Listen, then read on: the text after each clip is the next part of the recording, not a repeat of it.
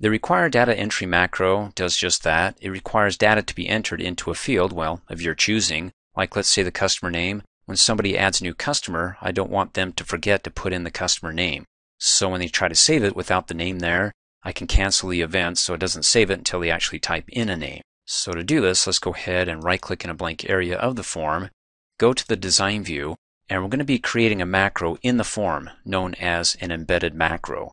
Instead of having it out here out of bed, it's going to be in bed, proprietary to this form so nobody else can use it, but just, again, this form only. So to bring up the property sheet where we can embed the macro, let's go ahead and double click in a blank area. It's got to be the property sheet with the selection type for the form.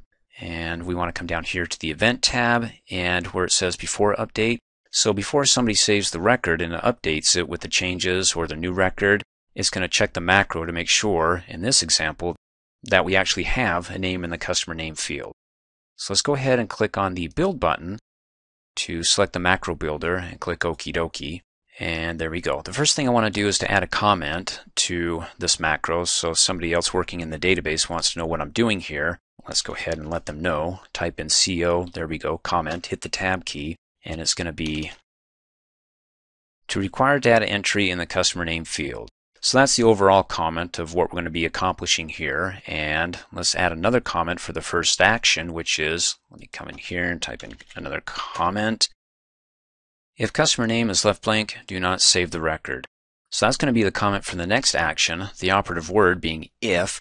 So let's come down below out of this comment. Well, I can click off, and we got our two comments, the overall comment, and then for the first action comment, let's come and click in here and type in if, hit the tab key, and we want to do an if then. So the first thing is if what?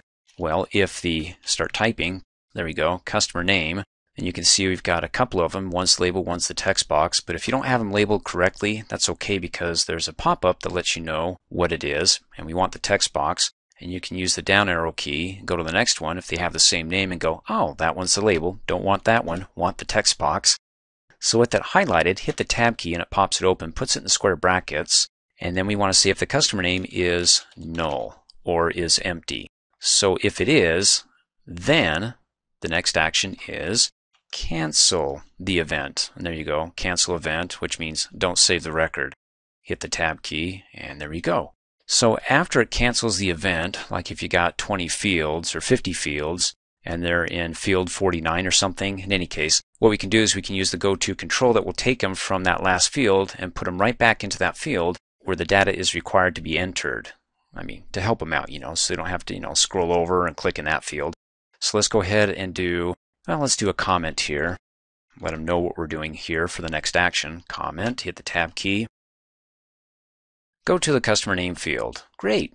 Let's go ahead and click the action, get out of that comment, and let's type in go. There we go, go to control. Hit the tab key and it says, okay, what's the name of the control? It's going to be the cus. Type in the first couple letters, customer name, text box, hit the tab key. Great.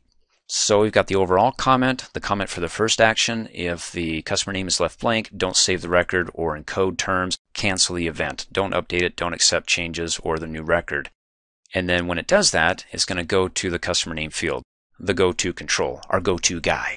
And so let's come up here, click save, and take it for a test drive and close out of the macro. And it's an embedded macro because it says so here, see. And then let's come up here and save our form.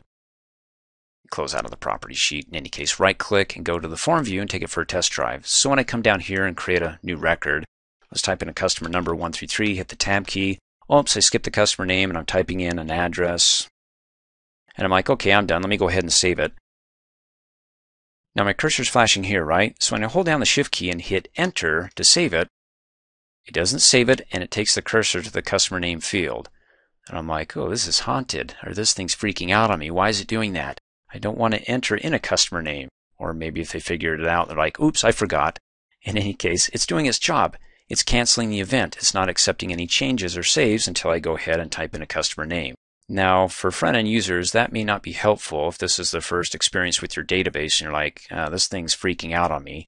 Instead, we can add a message to our macro that when it cancels the event and takes them back to that field, we can have a pop-up that says, hey man, what do you think you're doing? You got to enter in a customer name, so please do so.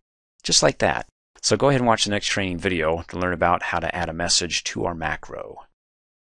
Thanks for watching. Hey, as a quick reminder, if you like my video, please give it a thumbs up. You can also click on me and subscribe to my channel to get notified of the latest videos. And for great specials on my products, please see the description below this video.